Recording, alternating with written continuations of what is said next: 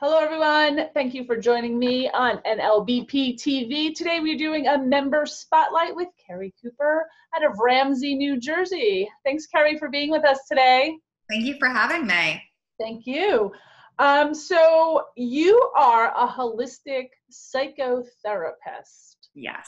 So can you tell us a little bit about holistic psychotherapy, and how does it different from maybe the traditional psychotherapy that people? Absolutely. Yeah. For almost my whole practice, I was just a traditional psychotherapist. I worked with anxiety, depression, ADHD, coping skills, and I still work with all of that now. How I look at it is very different.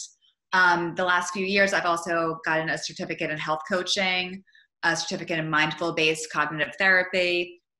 And what I really look at now is more the whole person. And I look at anxiety and depression as a symptom of what's going on in their bodies as well.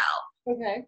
So many times it's our lifestyle that actually leads to anxiety and depression. There's a reason behind it. So I look for, what are you eating? Are you on sugar highs and then crashing constantly? Because that's going to affect your moods. Got ya. You know, are you taking care of yourself? Are you sleeping well? What's your screen time like? All of these questions really influence who we are and how we feel. And I think right now in the field of, there's now starting to be this push to really look at the mind-body connection. And I think you're also going to see in the future more of a connection between gut health and mental health. Oh, most of our chemicals are actually made in our gut. So if we're not eating well, we're not going to feel well. And I feel like, unfortunately, in traditional therapy, food's not always looked at. It's just more looked at, okay, you have anxiety, let's look at coping skills. But we need to look at the bigger picture. We need to look at the whole person. So that's what I do with my clients. That is amazing. It actually reminds me of, so my children are a little more older now, but I had one who had ADHD. Who was diagnosed with ADHD when she was in, like, I don't know, second, third grade, something like that. She's going to go off to college now and she's fine. But the first thing I asked the doctor was like, did this have anything to do with her diet? And the doctor's like, no, nothing. And I was like, oh, this is like in the beginning of my own journey. And I was like, but I'm kind of reading that food has a lot to do with, what's going on. And we ate pretty healthy, but this was before I went completely organic and did my own journey. And it's so interesting that you say that now, because it's been, I don't know, 15 years, a long time. And I think it's becoming more common, like you're saying, that people are looking, or at least our doctors are looking into the food, the screen time, the sugar intake, the really amazing. So is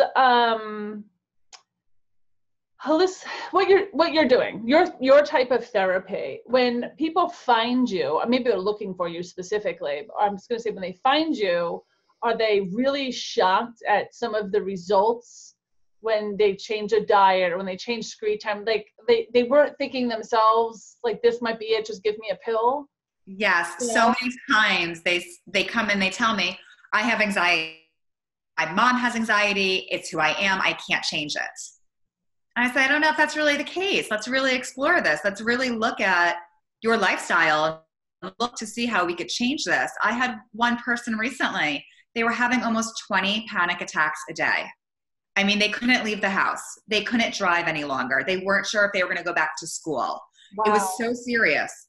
We actually wound up doing an elimination diet. Within 2 weeks, they had no more panic attacks. Oh my goodness. They were clearly really sensitive to something they were eating. And people don't understand that relationship with food. Just like so many times people don't understand how good for you meditation is. Right. It literally changes your brain. So when I tell people you need to start meditating on a daily basis, they're like, yeah. Sure, I'll get to that. And I said, no, you don't understand. It's one of those things where if you actually stick with it, you're going to see changes that can last a lifetime.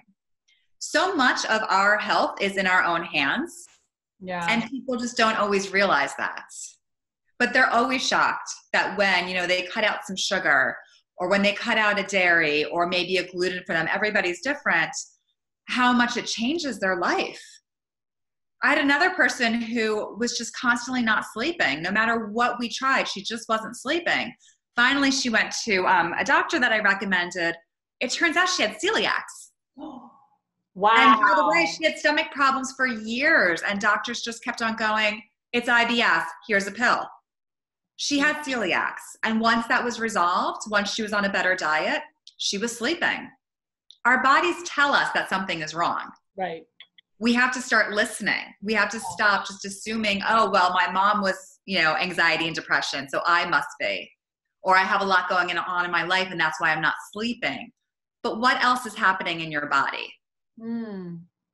So I'm curious, like now with your own journey, you said that you were traditional. So clearly your training and everything was in traditional psychotherapy. So what was your moment that you just went, something's not right? Because my aha moment? Yeah.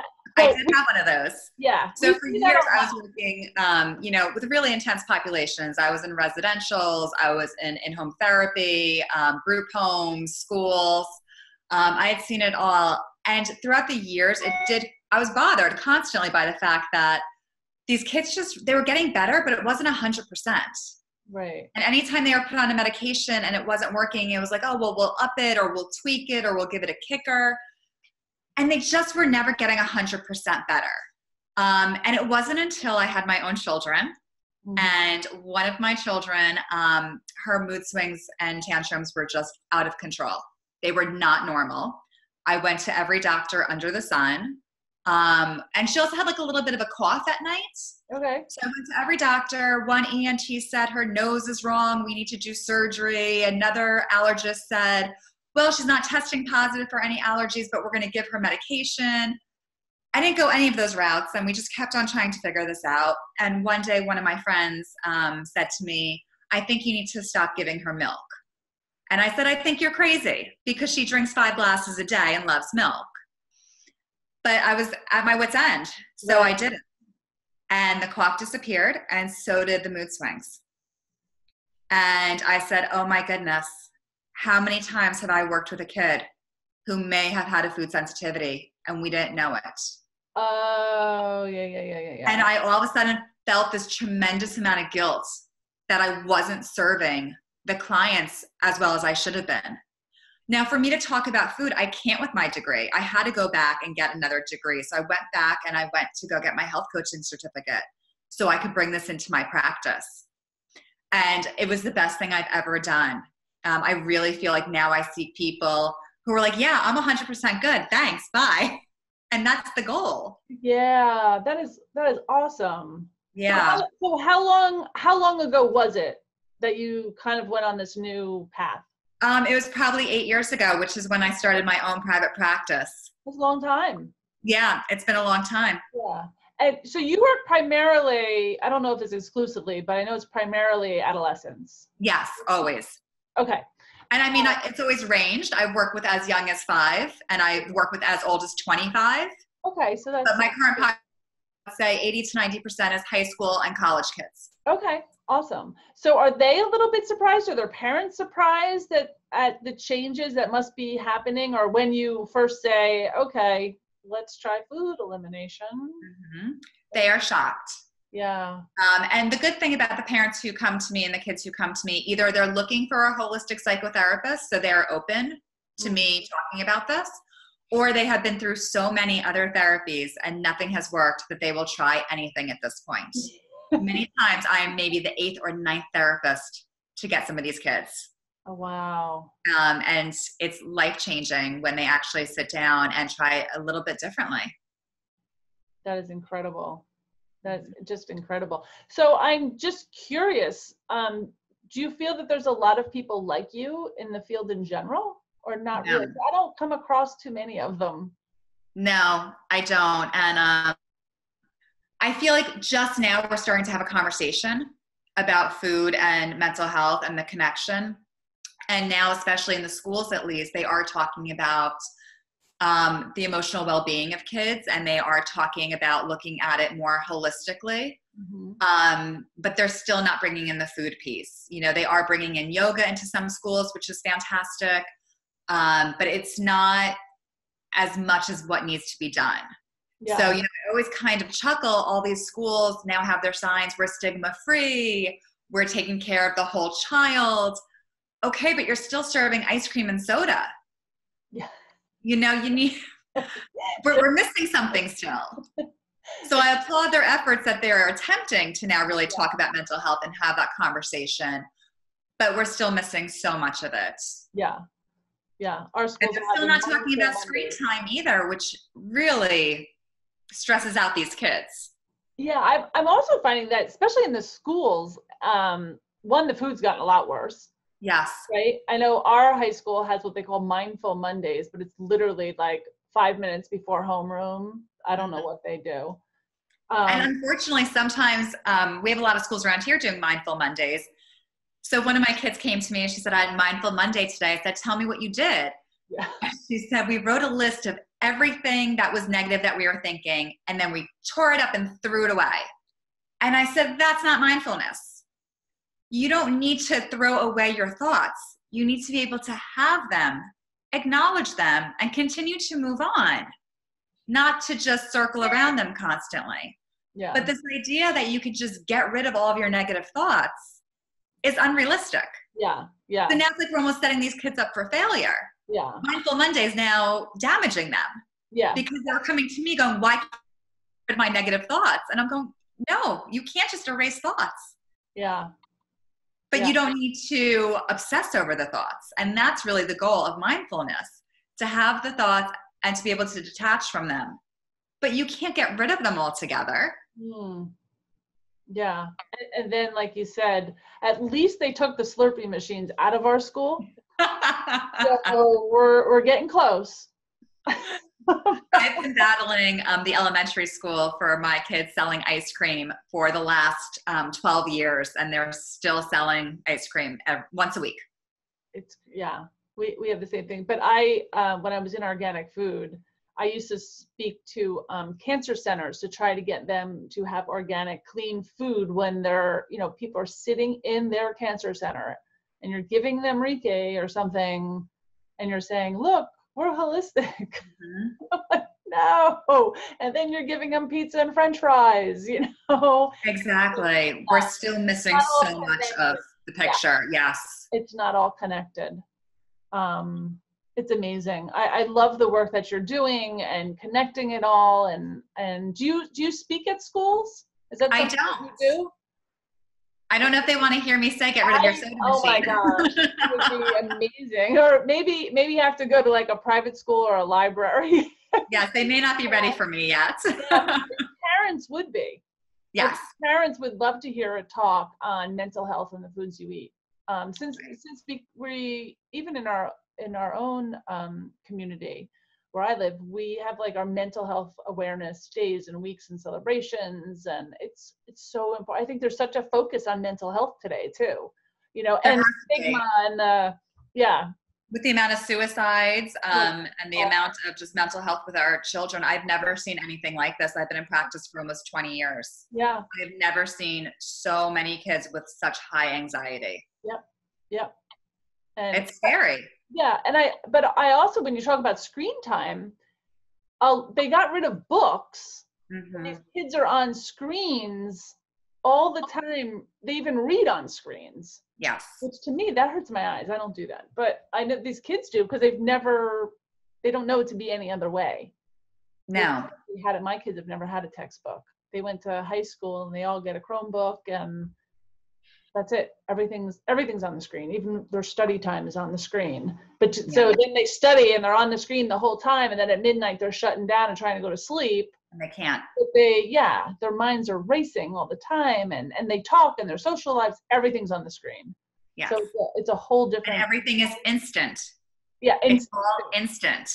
Right. So they're used to now this world of everything coming instantly. Yeah. So when something doesn't, that is so difficult for them to deal with. Yeah. Coping skills are another thing I'm finding they're just lacking. We're not pushing our kids to become independent. And that's so important. When I meet with high schoolers and their parents, I always say to the parents, does your child do their own laundry? And the parents always go, no. I said, well, when is she going to start? She's going off to college. They need to be independent. And parents look at me like I have just asked them to like do backflips. And they're like, we don't think they can. I'm like, but they can. If they can work a smartphone, they could work the laundry.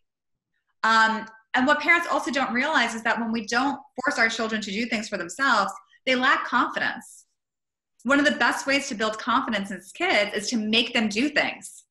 Yeah. Do you think as a society we're doing more of that though? Like, I didn't know if it was just me, but I think it's everyone. Like, I feel like my kids and all of their friends, everyone they're more coddled than I was at the exact same age. And Completely. It's still this year for me to actually realize that, because I have kids going to college, but they're actually a year older than I was when I left home. And I'm like, wait a minute. And now it's starting to click in, like, wait a minute, I was completely on my own. Yeah. Financially, emotionally, everything on my own by the time I was their age. So and now we're at this point where, what am I doing? Right. We're at a point where even in college, they're now texting their parents every 5 minutes. I'm late to a class. What should I say? You know, or can you look at this paper for me? I mean, parents are still editing papers at the college level. So it's a problem. It's a problem when we just don't trust our children. That's interesting. You know, they're in high school, a parent should not know their kid's homework schedule. This is your child's homework. They need to be responsible and be able to do this on their own. And unfortunately, because this is not happening, my phone rings off the hook in December with kids not going back for their second semester. Oh. And it's so much harder to then build them back up when they've now dropped out of school. Yeah, yeah. Wow. So you got to lay the groundwork in high school. They should be doing their own laundry. They should be able to cook simple meals. They should be able to be responsible for their homework, to be able to budget their own money. Mm-hmm. These are life skills, and we've somehow forgotten them. Lost, right? I don't know what happened, but I agree. Well, thank you so much for joining us on this member spotlight today. Is there anything I forgot to mention or that you'd just like to say before we let you go? One other part of my practice is what I do. I do parent strategy sessions. Oh, great. So sometimes a kid doesn't want the therapy, but the parents are kind of like, well, we need some guidance on how to fix our family. Maybe there's too much arguing or kids are just distant. So I take parents in and it's 2 hours and we talk about what's going right, what's going wrong in the family. What do you want to correct? And we do an entire roadmap of how to fix that. That is fabulous. And I take it that's in person? Yes. In your office? Okay. I'm just thinking, I bet you people would love to do that on Zoom from all over the country with you. Yes, I do a lot of FaceTime as well, because people are kind of all over the state of New Jersey right now for me. So I do a lot of FaceTime sessions too. I love that. I love that. And is that like a regular support group? It's not a group. It's, just like a mom or a dad will come see me. Okay. And talk about their family for the 2 hours. Gotcha. I see. Gotcha. Nice. Beautiful. Well, thank you so much. If people are watching this in replay, which they all are, how can they get in touch with you? My website's KeriCooperHolisticTherapy.com, or my phone number is 201-256-4141. Excellent. And Keri's information will be in our show notes and a link to her website, so you can get in touch with her anytime you want. If you're really curious about her work, or if you live in her area in New Jersey, right? We can do that. So thank you, Keri, for joining us today and being a part of our member spotlight.